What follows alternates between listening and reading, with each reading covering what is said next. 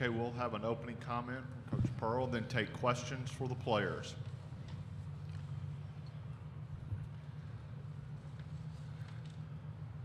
Kind of wish it was a 20-minute game instead of a 40-minute game. You know, we were ready to play. The kids were ready to play. Stephen Pearl had the game plan, did a great job with our defensive game plan. And we got great looks in the first half. Ran whatever we wanted and played great basketball. In the second half, I don't think our guys we were as prepared for how aggressive they would be. I'm sure that Kelvin jumped all over them at halftime and just lit them up. And they came out and they guarded us much harder, much better. And then we didn't respond to it. In other words, we probably anticipated that that's how they'd guard us in the first half and then deal with it.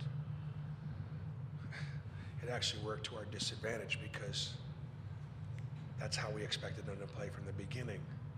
And when it was so easy in the first half, I think there's a chance we thought that that's how it was going to be for the rest of the game because we were dominated in the second half on both ends of the floor. Okay, we'll start here on the right. Players only, please. Guys, a pretty emotional end to a long season for you guys.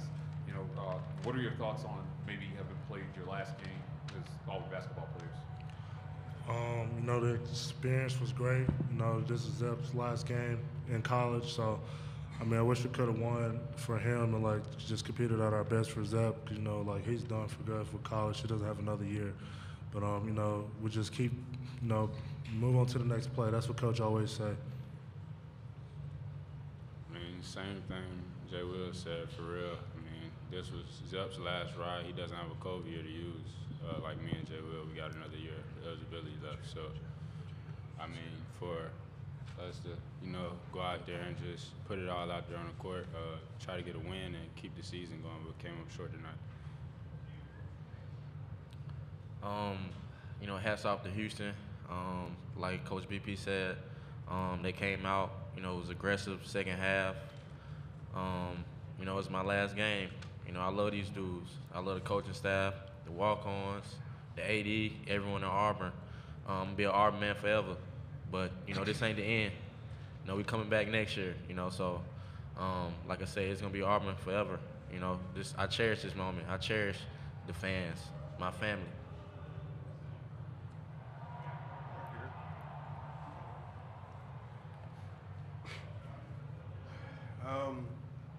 What were they able to do differently in the second half, particularly defensively? There was this long stretch and you guys just couldn't get a bucket or sometimes get a shot off.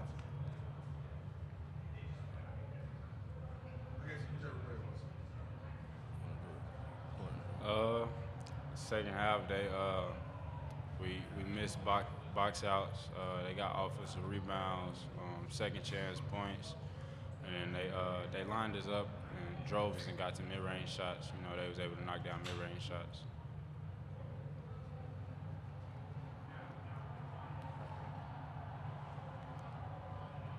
Kind of going off of this question, you two obviously have a COVID year. Have you guys given any thought if you guys are going to use it or not?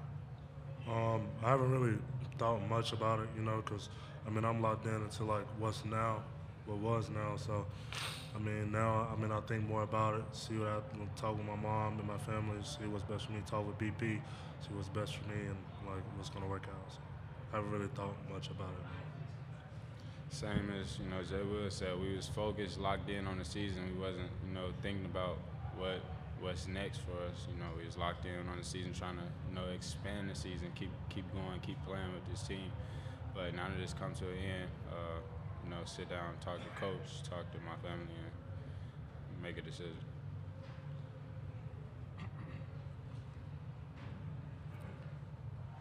How tough is it, whichever players or I guess all you guys, like, how tough is it when the free throws aren't falling, and how do you kind of overcome them?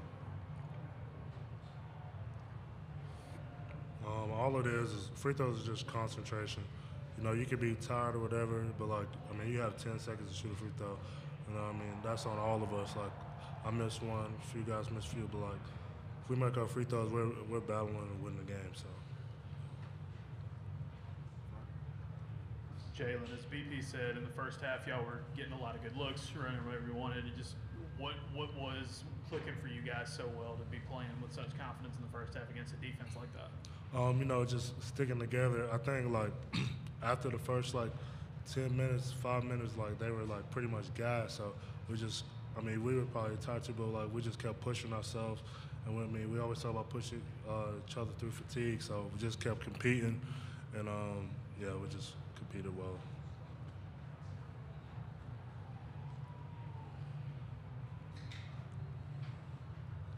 JoeGovernale.com, Zeb. Congratulations on the career. You were at Auburn during such a transformational time for Auburn basketball in the school. You know, what was that like to experience, and how are you going to take that away? It was a great experience. Coming in with, you know, Wendell, Walker Kessler, Jabari Smith, a couple other guys. We made history. We was #1 in the country. You know, won a regular season championship, you know, which we didn't predict. You know, we came in, worked hard, and, you know, did it. You know, and then we made history again by making the tournament, you know, going around at 32. But, you know, it's been a hell of a ride. You know, I appreciate Auburn so much. Last question for the players right here. Guys, can you talk about what it was like having the fans show up the way they did for you guys at Birmingham today? I mean, it's essentially a home court advantage. The fans showed up. They were loud the whole time. Can you talk about the fan support? I mean, they show up every time. I mean, the fans, they come in packs, come deep, show up. They cheer us on. They cheer us on when we lose, whether we lose or win. They're there every time. Just, you know, showing their support, and we can't express, you know, a thank you enough to the fans for all they do. Okay, players, thank you. You're dismissed. Take your nameplates. Take that. Take your nameplate. Take Al's. We'll start right here up front.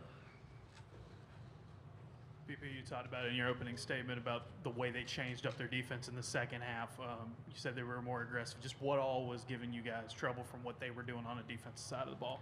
They guarded us in the second half like we thought they'd got us all game long. They got great athletes. They pressed up on the ball. They made it really difficult for us to run our offense. They extended catches,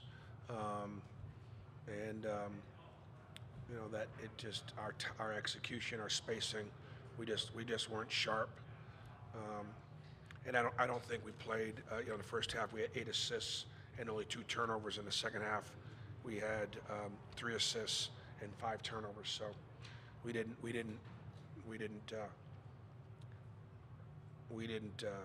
execute, which is not typical. Typical in the second half with the offense in front of our bench, we typically have put up great offensive numbers. So give Houston, you know, credit for the way they guarded and their physicality. And We're going to Zoom and take a question from Dan Tortora. Dan Tortora, Wake Up Call, DT.com. Coach, just I know that this is not how you want the season to end, but what you can say was most rewarding about the season here with this team specifically, and what you think Kelvin Sampson has done with the Houston program as well.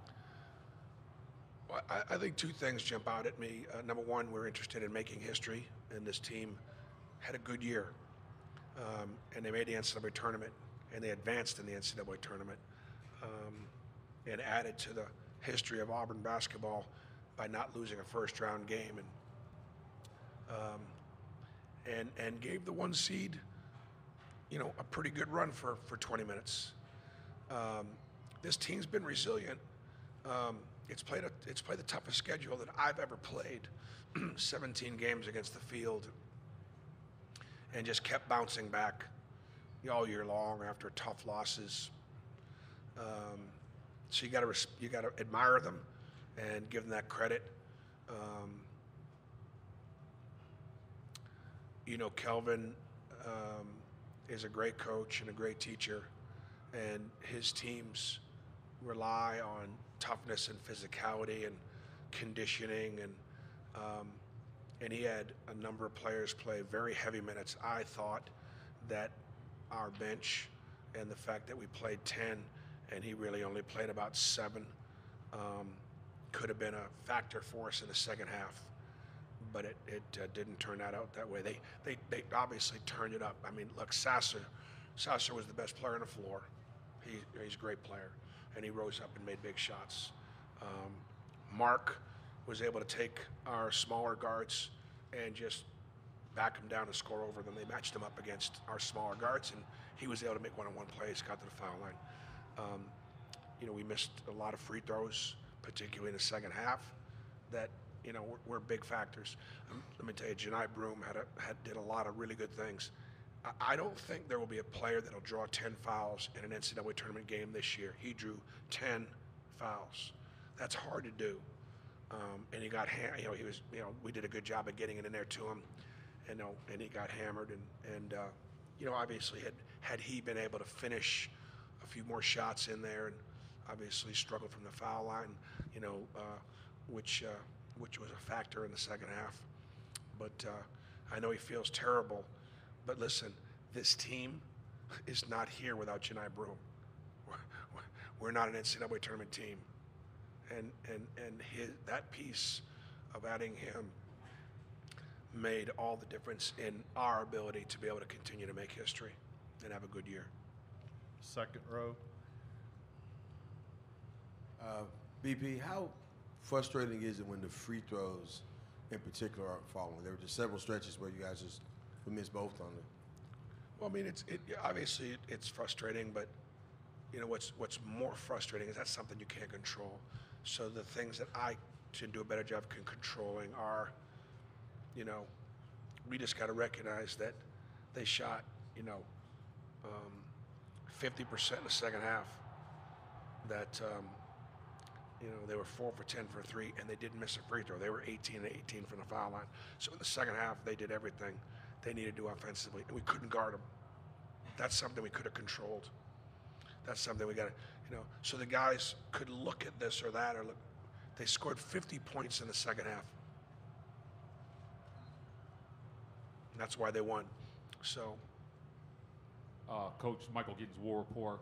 You ultimately you noted the free throw disparity, but 4 of 20 from the field in the second half. From a coaching standpoint, what do you feel like you could have done maybe to prepare the team a little bit for the inevitable adjustments that Houston made defensively? I mean, we missed some. I mean, I think we got pretty good look. I think we got some pretty good looks. It wasn't like there wasn't a lot of there wasn't a ton of panic. Maybe a few possessions in the last 5 or 6 minutes when we didn't run. Panic meaning we didn't run anything.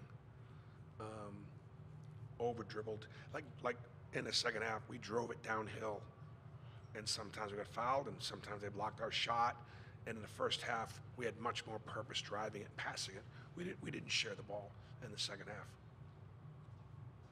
Bruce, I wanted to ask you about Zep, with it being his last game, just the last couple seasons. What the impact he made on this program in his time here? Just what can you say about it? Well, he won a regular season championship.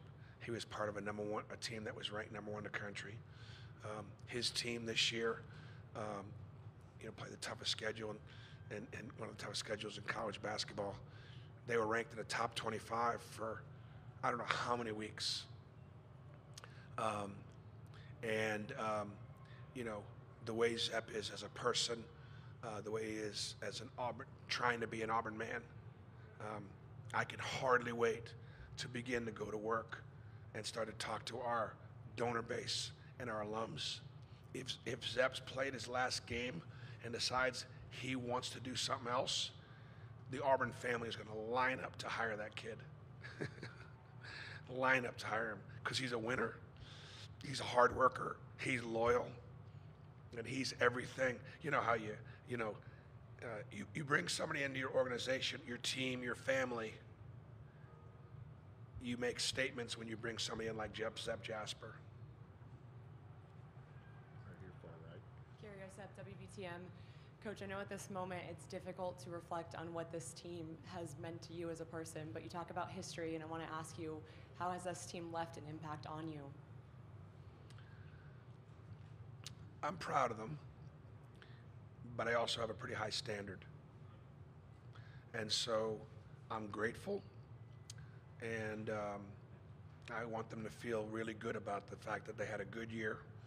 And you know, we are grateful for our fan base. I'm grateful for the Auburn University and the way they support us, and the way, you know, so many people on our staff and in the university and the athletic department work so hard to give us a chance to play, you know, this environment. You know, and I want to thank the NCAA and the committee for helping Birmingham have such a successful weekend. By placing us here where our fans could watch us play. And obviously, our fans turned out. So I'm proud of this team. But if you know me, I'm on to the next play, and I'll be recruiting tonight. Bruce, congratulations on a successful season. I want to take you back to 2021. How did the decision of Scoot Henderson to choose to play in the G League reshape the SEC? How do you think it changed? That was pre-NIL. So is there a chance that with NIL, Scoot Henderson, you know, Scoot comes to Auburn? Possibly. But he had an opportunity to do something for himself and his family. And he was certainly physically mature enough. But, you know, you could just draw a list of guys that could have been on this team, from Jalen Green to Sharif, you know, Isaac Still, you know, Walker Jabari. You could have a lot of fun doing that. But they weren't. And this group managed to stay together. I'll tell you, a lot of teams with lesser character, I think because we had so many tough losses, could have fallen apart. This team didn't. But we're disappointed. We had the #1 seed in this region on their heels. And Houston did the things they needed to get back in the game, but we helped them. Last question, far right. Coach Pearl, Jack Patterson from WRBL in Columbus. After, you know, such a tough loss to ending a bittersweet way to end the season, but what lessons do you take from a year like this as you move forward to the next season? Well, if it's not broke, don't fix it. What we do works. We'll recognize and honor these guys, you know, for their contribution. I'll be shifting gears now, helping, you know, the guys that are going to want to take a look at maybe where their draft status could be. We'll look at that.